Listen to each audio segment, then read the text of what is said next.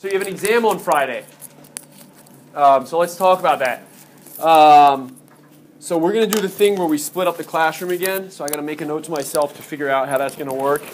That worked out pretty well last time, the splitting the rooms thing. That was okay. Oh, it's open. Good. Okay, so all right, I'll make a note to myself to split up the rooms. Let me just actually make that note for real so I don't forget.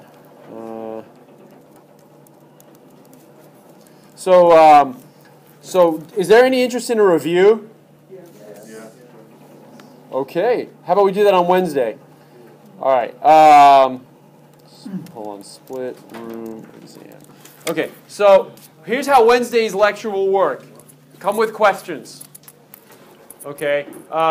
Examples of questions are like, here's a problem. Will you help me solve it?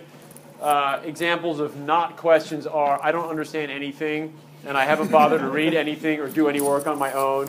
Could you just explain it to me because that's easier than studying? That, not so much. So come with like real questions, and we'll burn a lecture doing that. Like I'm fine with that. But like I said, these things tend to work better when you come prepared. So there's my 2 cents. Okay. So there's, I think I still have online the old exam that I once gave the last time I taught this course. So you should look at that because I think it has some stuff that's relevant. But again, homework, recitation, homework, lab, those are all fair game. So just that's a good source of questions and stuff. All right. Yeah, on the old, there's only really like two that are applicable. Yeah, so maybe not so much. I'll post a solution to it anyway. Yeah, it's better than nothing. Like I said, a little bit that's like your hard time for not,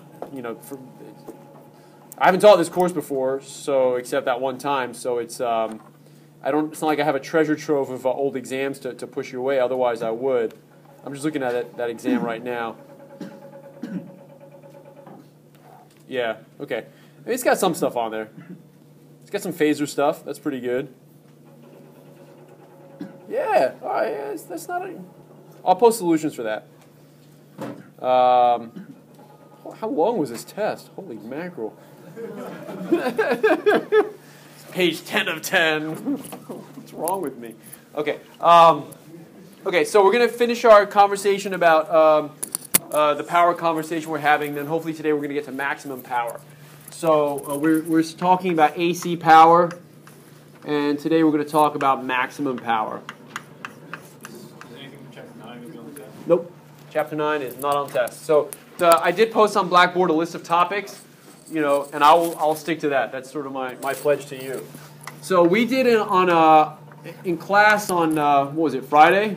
Did we have class, or was that one of those days where we all were hurricaned out? So we had a cap, and we had a resistor, and we had a voltage source, right? And we were trying to calculate the average power in each element. Is that right? And we're going to prove that they all added up. And we did one of those elements. Was it the capacitor? And what did we decide? What was the deal with the capacitor? 0, right? So I think we decided that the average power of the cap equaled 0. And we talked about that a little bit, right? We talked about why that sort of makes sense, right? The capacitor is sometimes charging, sometimes discharging, but if you're powering the system with an alternating current, it's not unreasonable to expect that, for every half a cycle when the cap is charging, there's a half a cycle when it discharges. So on average, it's not doing anything. So to the extent that this circuit is going to burn energy on average, it's got to have to be in the resistor. Okay, so let's go ahead and calculate that. So I don't really remember. Can somebody refresh my memory on what our cap and resistor and voltage source were? Was the resistor 1 ohm? And the capacitor was 1? And what was my voltage source? Cosine T. So that means that the frequency was 1. Good. So my capacitor impedance is, we said, 1 over j omega c, which is minus j. which is equal to 1 angle minus 90 degrees. We'll stick with degrees now, even though I said that. That's amateur hour. That's 1 ohm or 1 K? I'm sorry, 1, just 1. Ohm. Ohm, yes. Right, so I should be more specific. 1 ohm, 1 farad. That's how we set up the problem. And we had this formula. We said that the average power is equal to the voltage times the current over 2 times the cosine of the difference between their phases. Is that roughly correct? We derived that formula. That is always the average power for an AC signal. For a AC signal. Does it matter whether in this cosine? Does it matter if it's theta v minus theta I or theta I minus theta v? Like, can I swap those? Do I have to sweat that detail? Nope. Doesn't matter. Because remember, if you take cosine of theta or cosine of negative theta, it's the same thing. Because cosine is an even function. So if I forget and I write theta I minus theta v, it doesn't matter. It's going to work out to the same answer. Okay, so we did the cap. Let's do the resistor. I need a expression for the voltage across the resistor, and I need an equation for the current through the resistor. And once I have those in phasor notation, I'll be able to plug in everything I need here. So what do you want to start with for the resistor? The voltage or the current? Voltage. All right. So can somebody tell me a quick and easy equation to give me the voltage across the resistor?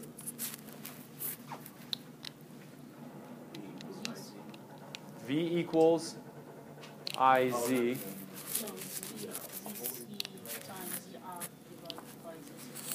Yes. So you can actually do, voltage divider here to get the voltage across the resistor. Did you know that? Voltage divider doesn't just apply to this guy. Voltage divider can apply to any guy in the system. And here's how it works. We would say that the voltage across the resistor is going to equal the source. In phasor notation, what's my source? What's my source in phasor notation? In phasor notation, 1 angle 0, right? Because it's got a magnitude of 1 and a phase of 0. So it's my source, 1 angle 0, times my resistor, R, over R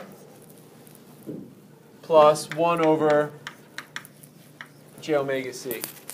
This is the voltage divider, right? Except instead of putting the capacitor in the numerator, we put the resistor in the numerator. Okay, so let's sub in the numbers that we know. This is actually going to be pretty sweet. It's 1 angle 0. The resistor is 1. I like that. And my denominator is going to be 1 minus j. Is that right? Because its resistor, R, is 1. And 1 over j omega c is minus j. So that's cool. All right, how do I do that division? Exam on Friday, what was that? I'm sorry? Switch to polar form. How can I express that denominator in polar form? Here's 1, here's minus j. So I'm trying to get this guy. So it looks like its magnitude is root 2 angle minus 45 degrees. Okay, and if you forgot somehow to eyeball it, you can get that phase angle by taking the inverse tangent of negative 1 over 1. And that would give you negative 45 degrees or whatever that comes out to in radians. All right, am I ready to divide? I am. 1 over root 2 angle 45 degrees. Sweet.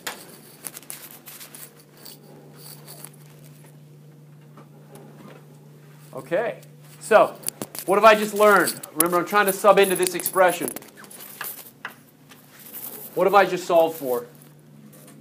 Vm and theta v. Right, this number is the magnitude of my resistor voltage, and this is the phase angle of my resistor voltage. So that's good. I've got 2 of my 4 terms.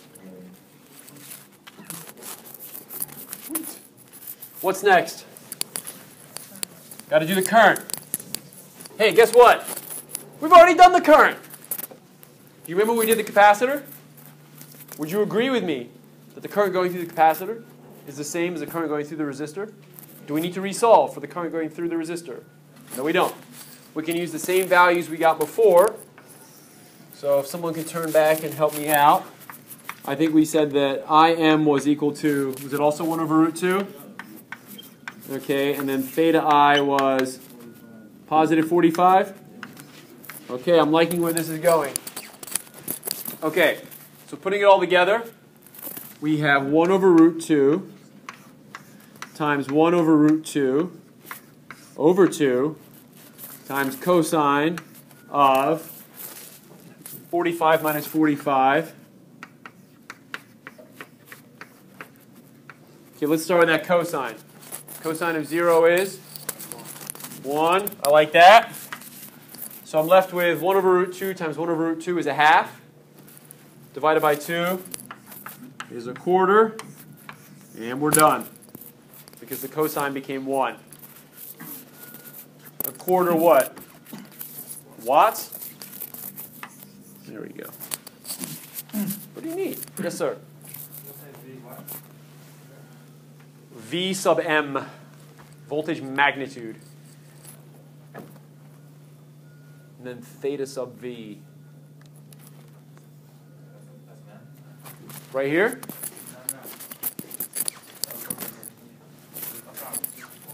That says resistor.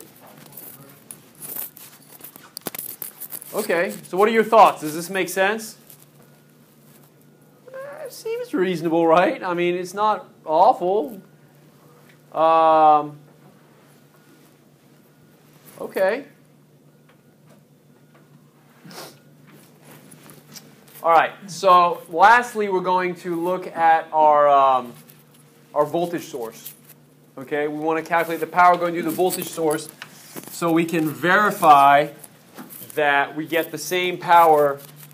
You know, all the power that's being dissipated in the circuit has to come from somewhere, and that has to add up. And I think it's a valuable exercise to go through and calculate these powers just to show that this ain't magic, that this actually works. And I should point out that I've not done this example at home, so I'm just hoping that my intuition is right and these are all going to add up. If not, we're just going to have a mess on the board. Should we try? Okay, so I want to calculate now the average power in the source. Okay, and as always, it's going to be the same equation, right? We don't have to, that equation doesn't require any love. Cosine of what? Theta v minus theta I. So, again, it's voltage and current with respect to the device that we're actually interested in, which is the source in this case. So, so what is Vm and theta v for the source? 1. And theta v, 0. What is Im for the source? Same current as before, right? The current hasn't changed. There's only one current in this problem. So 1 over root 2, angle 45 degrees. I'm hoping this works. Otherwise, I'm going to look like a knucklehead.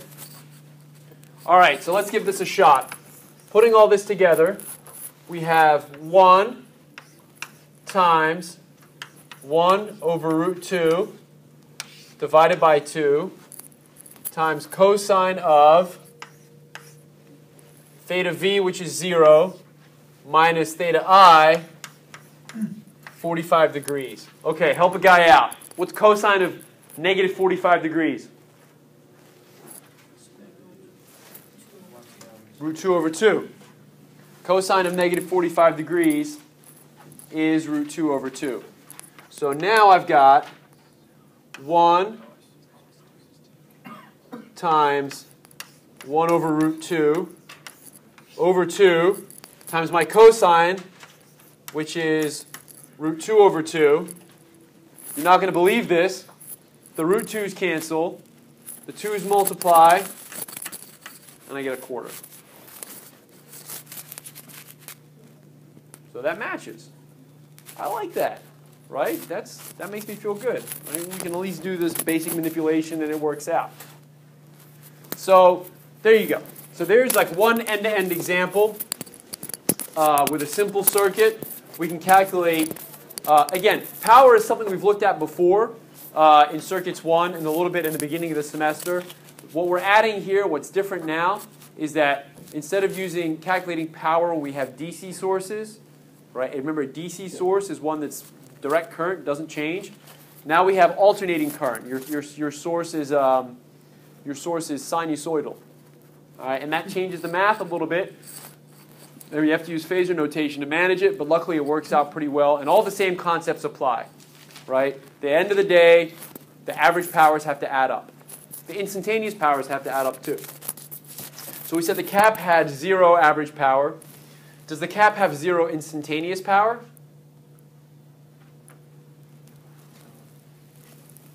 No, absolutely not. Sometimes the cap has positive power, which means it's taking energy in, and sometimes it has negative power, which means it's pushing electrons back out into the circuit. But on the average, if you average the power over one period, you'll find that it averages to 0. Over one period, it puts out as much power as it puts in. Resistor doesn't have that luxury, right? Whether current is going this way or current is going this way, the resistor is still generating heat, right? The resistor doesn't care what direction the current's going. It's not like it's charging and discharging. That's it. Electrons go through it, you get heat. Okay, so it's always dissipating power. That's why you have an average power that's non-zero on the resistor. We good? Okay. Well, let's dig in a little further. So let's talk about maximum power now. So there's all sorts of applications where you're going to want to be able to maximize the amount of power you deliver to your load.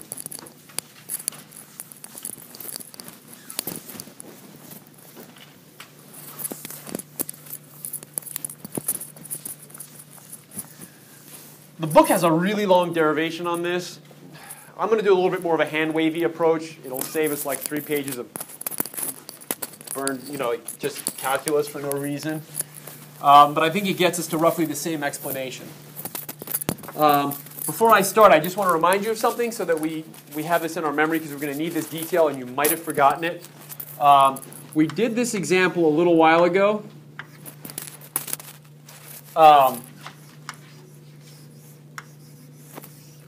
So this is the source resistor. This is the load resistor. That's your supply. Remember we went through this example and we said, how can we choose the load resistor to maximize the power delivered to the load? We answered that question, right? We said, pick load resistor such that, ST means such that power to the load is maximized. Do you remember what we came up with? Yeah, exactly. RL had to be the same as the source resistor, right? And what we did to calculate that is first we calculated an expression for the average power through the load. Then we took its derivative with respect to the resistor, and we found that that power maximizes when the source and the load resistor are the same. It just happened to work out. And the intuition was that if you make your load resistor, remember power is voltage times current. If you make your load resistor bigger, it gets a bigger voltage, according to the voltage divider equation, but it gets less current because there's more impedance to stop current flowing. So you make voltage bigger and current smaller. Conversely, if you make it smaller, you make the current bigger, but the voltage smaller. So again, if you're trying to get their product to be maximized, it turned out that the way to do that was to set these two resistors equal to each other, and that maximizes that trade-off between voltage and current. And that's how we came up with that. All right? So now we're going to play this. We need to keep this information in the back of our heads. So now we're going to play the same game, but we're going to play the same game a little bit differently. we're going to put, instead of a resistor up here, we're going to put a source impedance. So it could be complex. And we're going to have a load impedance. And it's going to be complex. And I want to know, how can I pick a load impedance such that power to the load is maximized? Okay?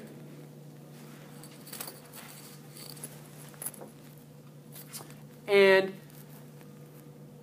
I should say, in doing this example, I care less about the answer and more about the approach. Because you can always look the answer up in a book, and we'll talk about what the answer means and why that's relevant and so on. But what I really care about is, like, you have these kind of engineering problem-solving skills. Like, I like when folks can just sort of figure this stuff out. So how could I figure this out? Like, let's say I don't have the book in front of me. How can I go about coming up with some sort of answer on how to deal with this?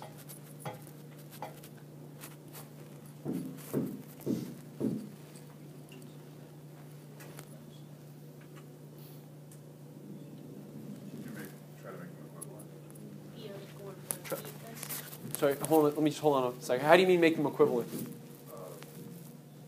Not sure. Just that's the way it worked before. That's the way it worked before, and we're going to use that trick. Sorry, yes. If the maximum power to load P source equal P source equals the total power. PL. PL is going to equal the power in the source. Is But then there would be no power coming out of the source. zero.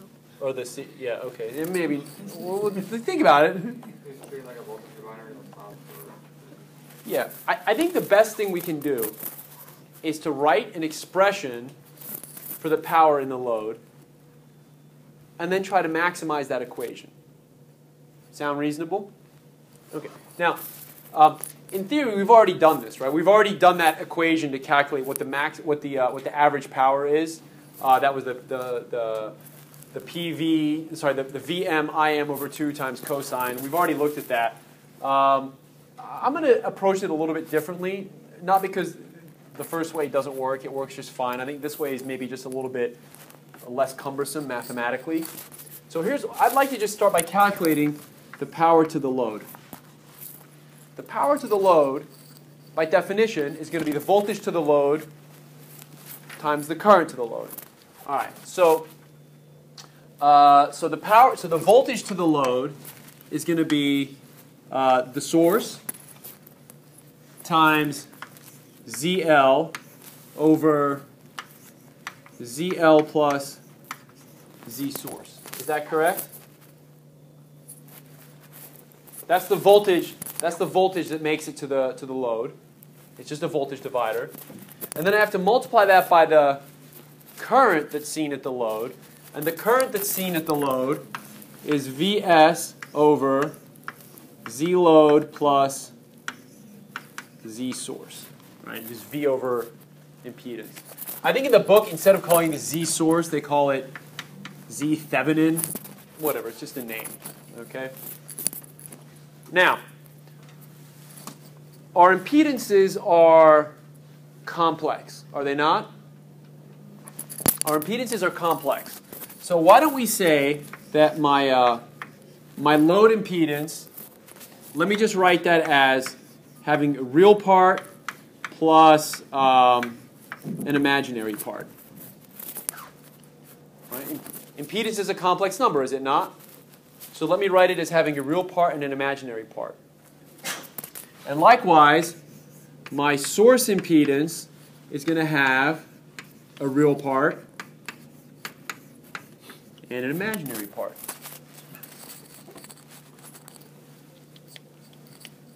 You know what we're going to do now, right? We're going to substitute. Ugh. Okay, so let's do this substitution. It's actually not that bad. So I'm going to substitute these two expressions in. So we've got our voltage supply squared times the load resistor, so the load impedance, which is RL plus J XL. So that's easy. Okay, now in the denominator, I've got the sum of these two expressions squared. Okay, so let's just start by summing those expressions. So if I sum those expressions, I've got RL plus RS, those are the real parts, plus J times XL plus XS, and it's all that squared, is it not?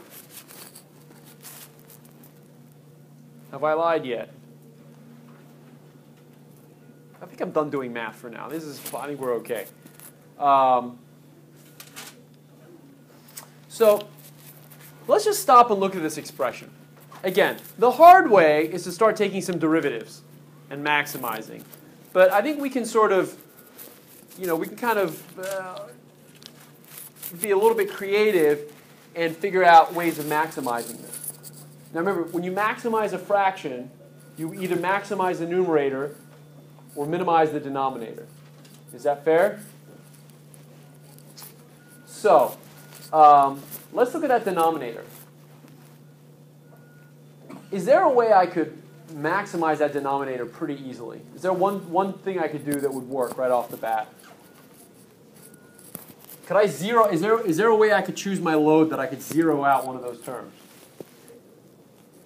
I could get rid of the j term altogether. Could I not?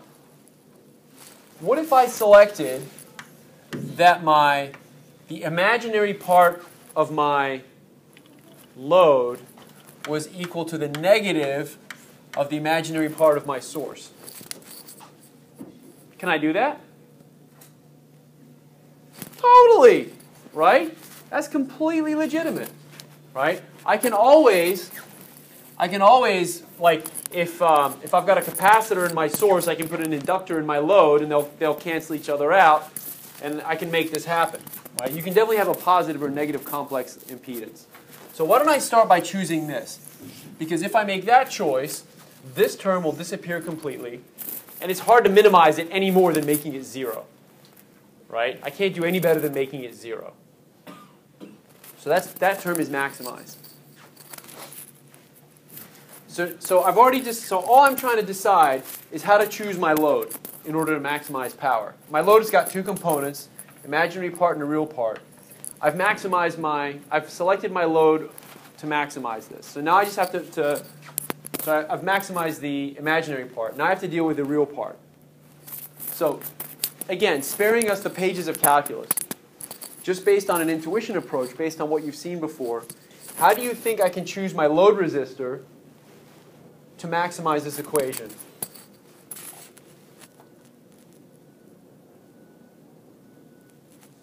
Given what we saw before. Well, if you make your load as small as possible, your denominator gets small, but your numerator gets small.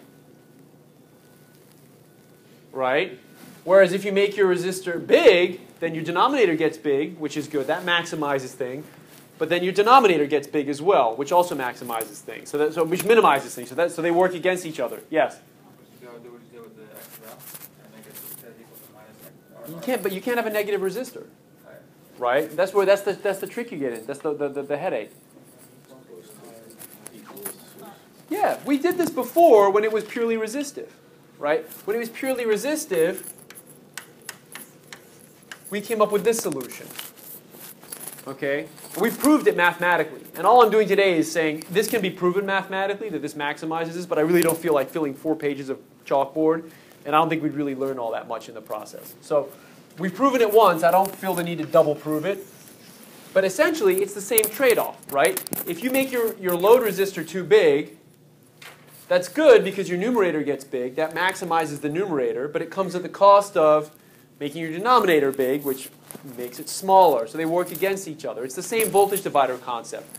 So it turns out that maximum trade-off is if you set them equal to each other.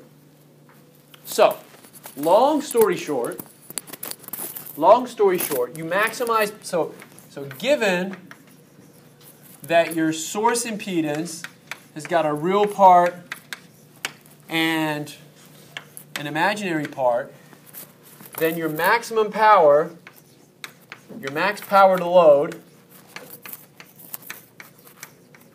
happens when your load is equal to RS minus the same real part but the opposite imaginary part. Is there a name for that?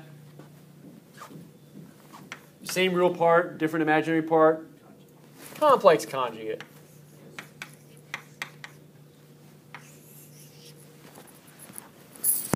Woo! Okay. So who cares? No, I care. Let's do an example. So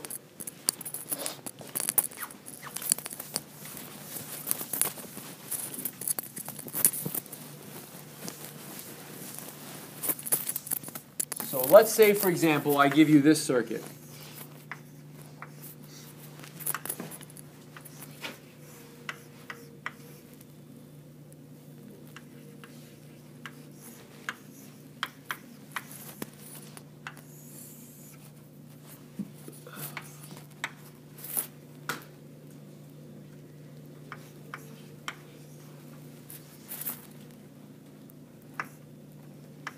Playing with fire here. I haven't done this example at home.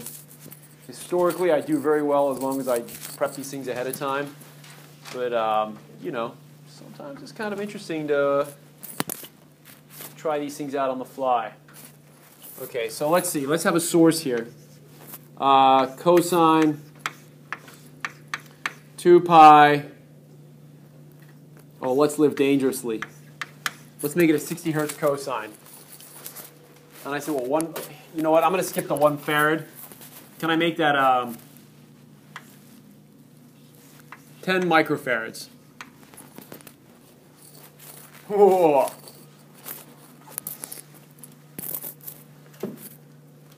Okay, so here I've got a source impedance. I've got a source. I've got a source impedance. Okay, and as a circuit designer, I'm asking you to select Z load to maximize power to load. And not just select ZL, but actually put a resistor and a capacitor in here for me. Help a guy out, right? Tell me what elements to put here. Don't just give me like some complex, you know, nonsense. Let's actually build the circuit elements. That should keep us busy for 20 minutes. Okay. So, what's my strategy?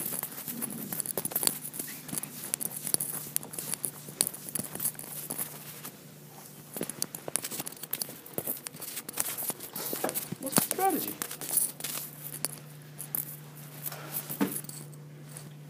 How can I maximize power to load?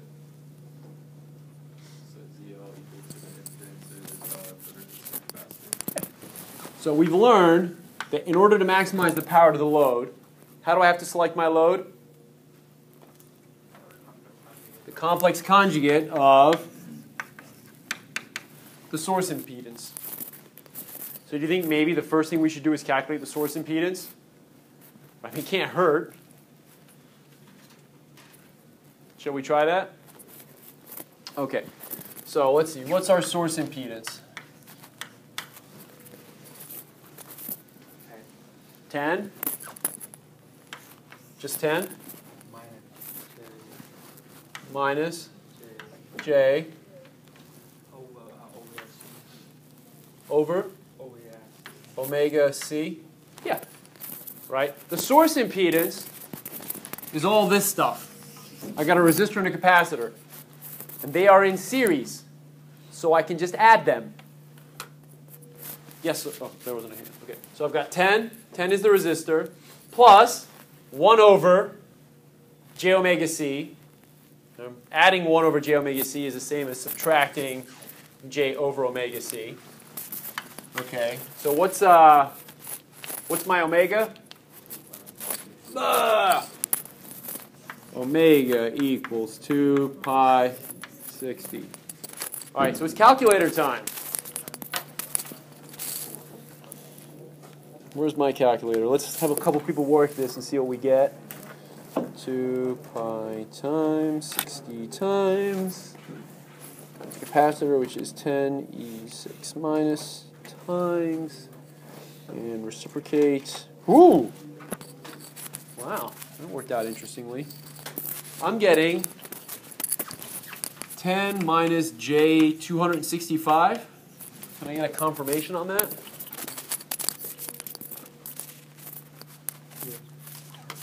Get a couple votes.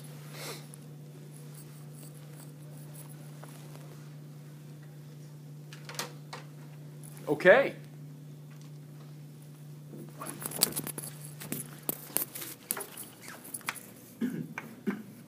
What load will maximize power? 10 plus J 265.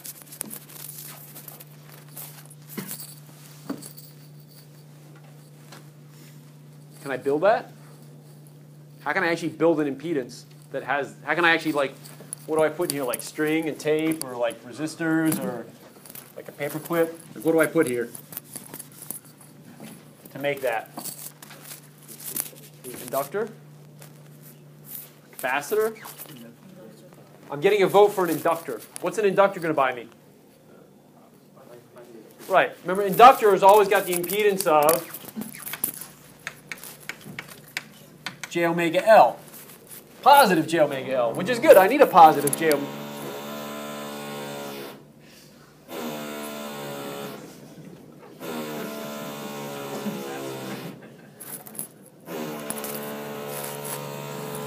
Come on, dude.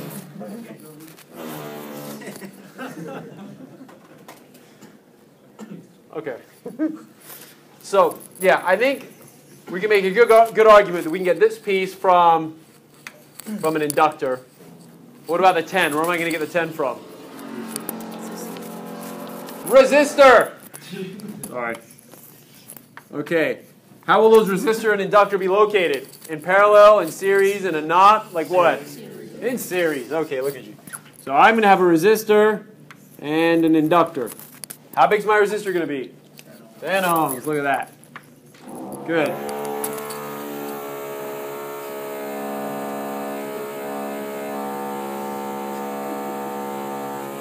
I can't work like this.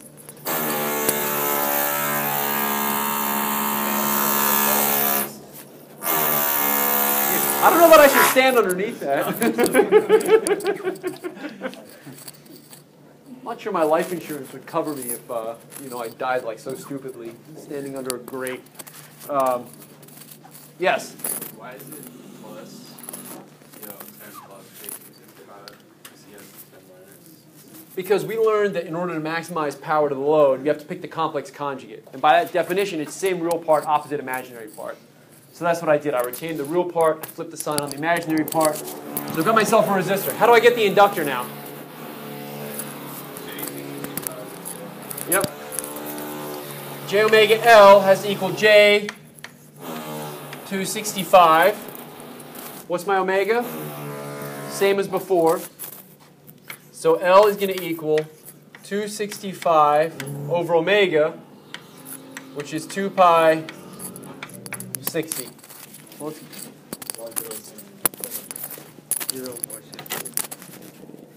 div pi div 60 div 0.7. No. 0.7 henries. And there you go. So your resistor was 10 ohms.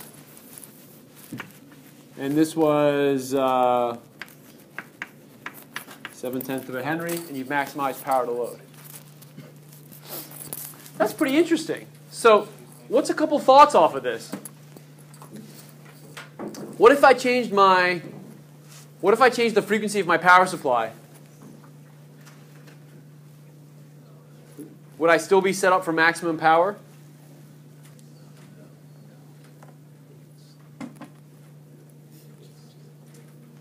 It's actually a fair question. I don't know, would I? Let's see if we can do this in terms of, we know the resistor's not going to change, right? The resistor's not changing for anybody, okay? So my question now is, if I change the frequency of my source, what would happen? So we said the impedance of the source is R minus J over omega C. And then for the load, we had R plus J omega L. And we basically wanted the imaginary parts to be equal to each other, right? Equal and opposite. So we would have to, so the calculation we said was that 1 over omega C equaled omega L. I'm basically just recalculating. This is basically what we already did. So we calculated that L equaled 1 over omega squared C. Let me just double check. Is that right? So we had omega 2 pi 60 squared times the capacitor, which was 10 microfarads, 10 E6 sine. Yeah, so that works out. So if you plug in 2 pi 60 and 10 microfarads, this gives you back the 7/10 of a Henry that we talked about. So if I change my frequency, what happens? Does my inductor change? Yeah, absolutely. So that's really interesting, right? This concept of maximum power, it actually depends on the frequency that we pick. Yes. Omega is not cancelled out. Sorry?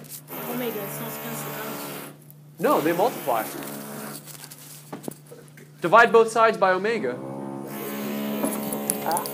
Right, if you divide both sides by omega, you get omega squared down here, and then it disappears on this side. Yeah, so absolutely. So this is really interesting. This concept of maximizing the power to the output depends not only on the elements, but it also depends on the frequency that you're driving the system with. Let me show you one other interesting thing. Does this equation look at least partially familiar to anybody? Exam on Friday? Well, I'm sorry?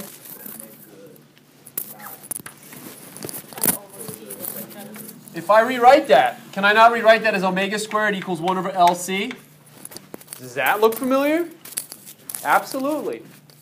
Right? Essentially what you're doing is you're selecting the capacitor and the inductor so that a capacitor and an inductor, when you sort of connect them to each other, right, their natural inclination is to slosh power back and forth to each other.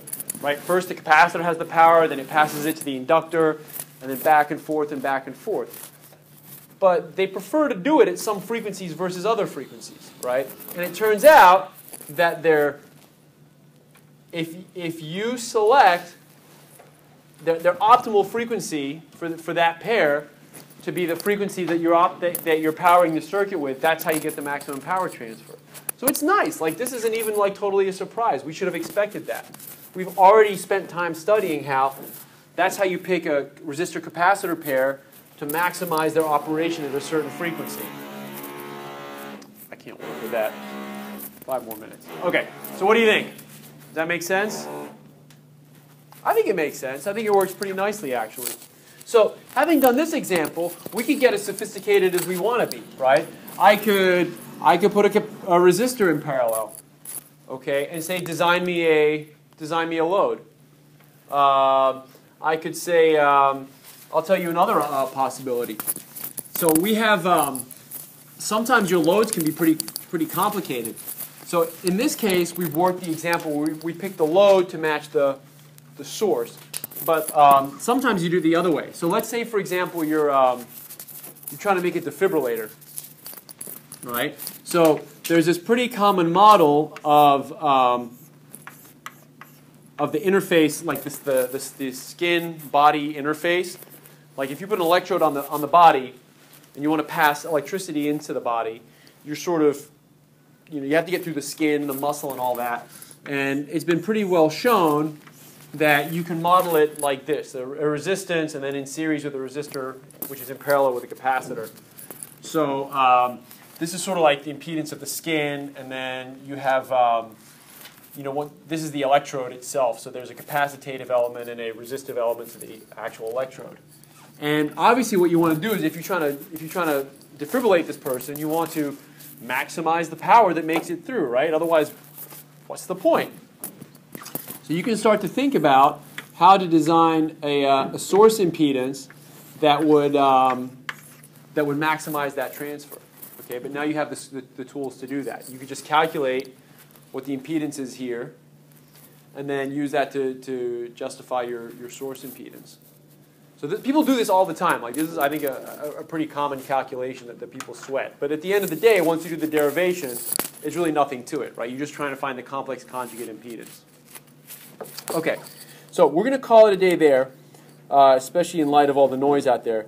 What I would like, if you could, is just for homework. I hesitate to even call it homework, but could you please work? Where is it? Could you please work problem 9.5 from the book? Example 9.5.